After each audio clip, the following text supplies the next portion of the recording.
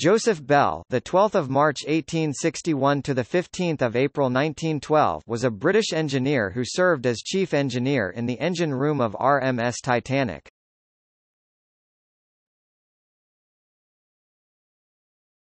Topic: First years and training.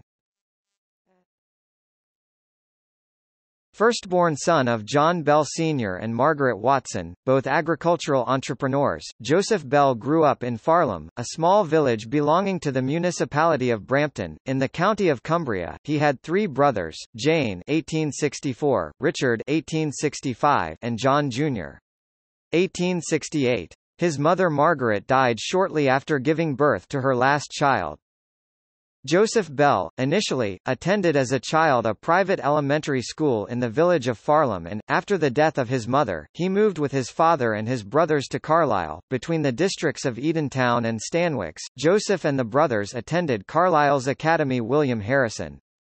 In time, the younger brother John decided to migrate to Australia, embarking on the transatlantic SS Great Britain, while the rest of the family remained in Carlisle. After leaving Carlisle, Joseph Bell moved to Newcastle, doing apprenticeship as an engine editor at Robert Stevenson & Co. In 1885, Bell was hired by the White Star Line and worked on many ships that traded with New Zealand and the United States.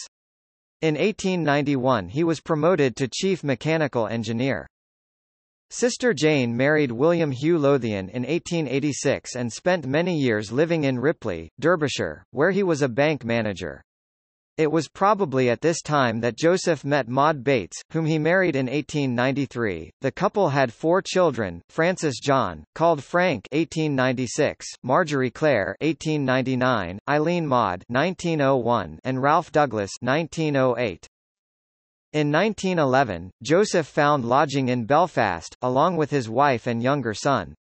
The two daughters remained at Ripley, cared for by both a housekeeper and her uncles, Bell's sister and brother-in-law, while the then 15-years-old Frank was studying at the Grosvenor College in Carlisle and later an apprenticeship at the Harland and Wolff shipyards.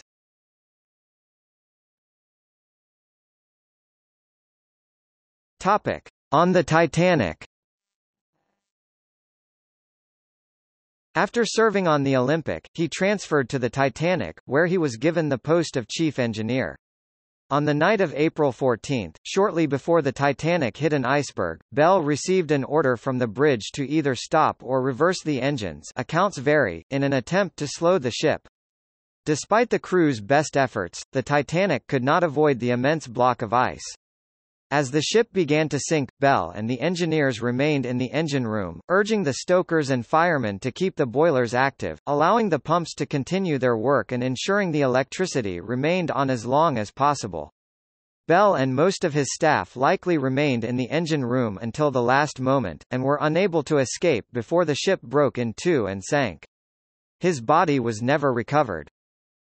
After Bell's death, the wife and the brother-in-law, William Ralph, inherited the farm of Farlam, of which Joseph had become its full owner since 1904. After his father's death, the farm was immediately sold because both Bell's wife and children never went to Farlam.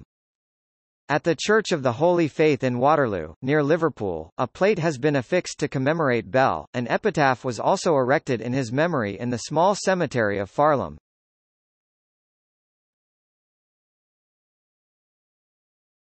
Topic: Portrayals. Imerton Court, 1958, A Night to Remember. Terry Forrestal, 1997, Titanic. David Wilmot, 2012, Saving the Titanic, PBS TV movie. Topic: External links.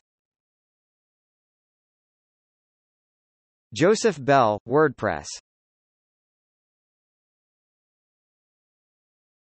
Topic: Further reading. Hodgson, Barry B., Freer, Ann 2013. Tarn to Titanic, Life and Times of Joseph Bell Chief Engineer, 1st ed. Clearline Assistance UK Limited. ISBN 978-0956-050625.